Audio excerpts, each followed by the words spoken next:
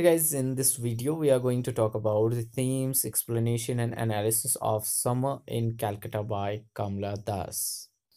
Guys, thank you so much for your visit to our family. We need your support and love. Please press subscribe button and bell icon. It's totally free. Good luck for your exams. Now enjoy.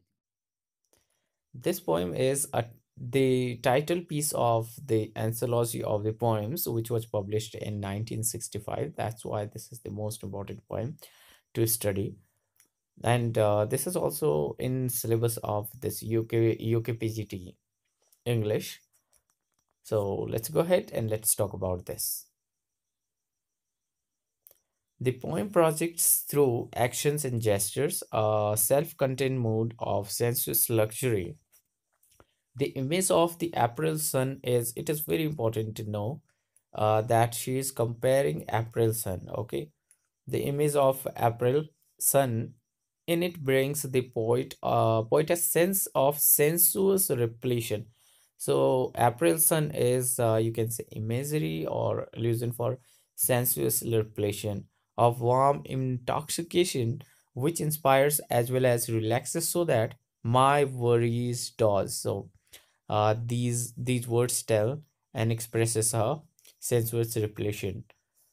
The poem celebrates the mood of temporary triumph over the defeat of love. It is an Indian poet's creative reaction to the torture of the Indian summer. What distinguishes Kamla Das's reaction in her unconscious intimacy with her torture? The poet is comparing the sun with a ripe orange, so it can be a question in your exam. It can be asked that which fruit is compared with the sun, okay, or sun is compared with uh which fruit. So the answer will be ripe orange. She's comparing it with ripe orange, seems to enjoy even the harshness of the heat. She was born in Punna, Punnar Kulam, and this is the place in Kerala in 1934. Kamla spent several years in Calcutta where she went to Catholic schools. She was married fairly early before she finished her college. So she happens to be perhaps the only leading English poet without a degree to her name. So this is also a fact, good fact to remember that she is the only leading English poet without a degree to her name.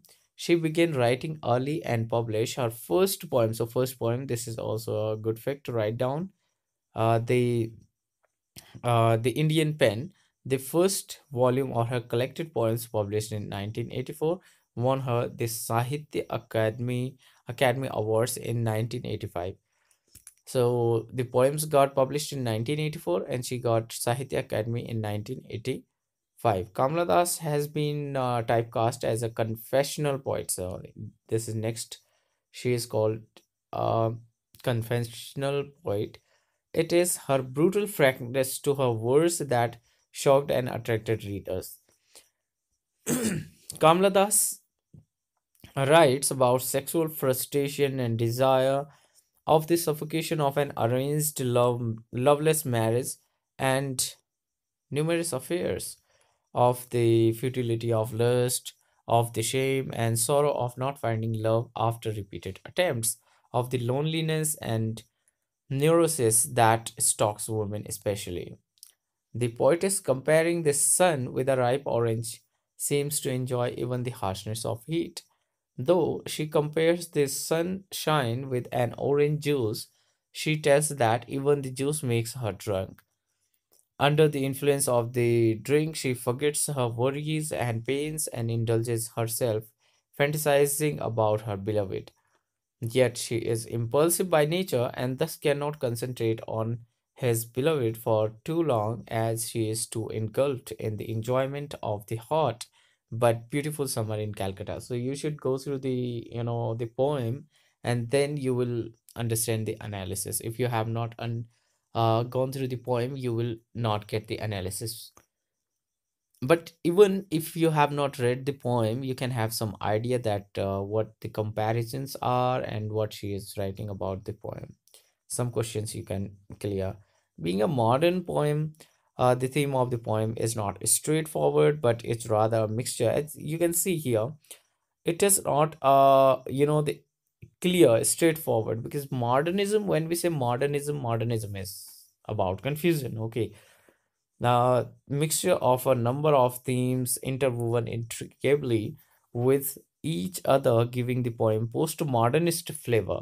So, this poem is from postmodernist poetry, and apparently, the poem talks about how the poetess enjoys the Indian summer with a number of drinks.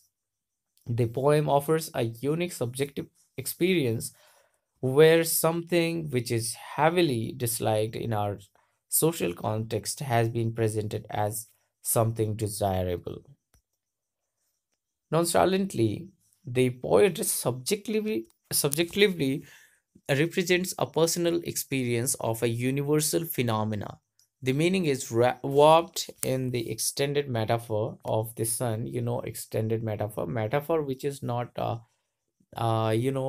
previously used, you can say, or it is not kind of metaphor which is usual. It is rare kind of comparison that is called extended metaphor. The sun being compared to an orange, nobody compares it except when we read Hanuman Chalisa. the the heat and its dokic sweat transformed into juice. Even more sexually explicit ideas are presented in euphemistic language. Okay, euphemistic, we say euphemism when we are using a soft word for a hard word. Okay, so language of a season and its usual drinks. Kamla Das confesses her impulsiveness, nymphomaniacal, and alcohol abusive attributes through very carefully selected words, but as usual straightforward enough to make us smile, just like the nervous bride in the poem. The tone of the poem is half satirical and half confessional. So you can say the themes are satirical or confessional theme.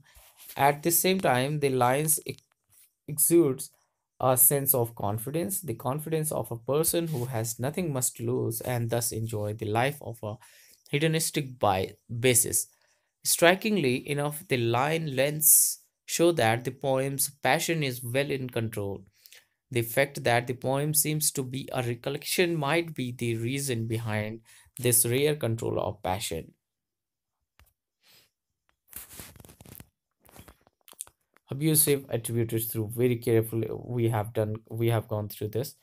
uh so the word here confidence, you can say half confessional, satirical. The poem is very straightforward, so you can have these words as keywords in your mind. Okay, the fact is poem seems to recollection might be the reason behind the rare control of passion. The entire poem is actually a recapitulation. Next word you can remember.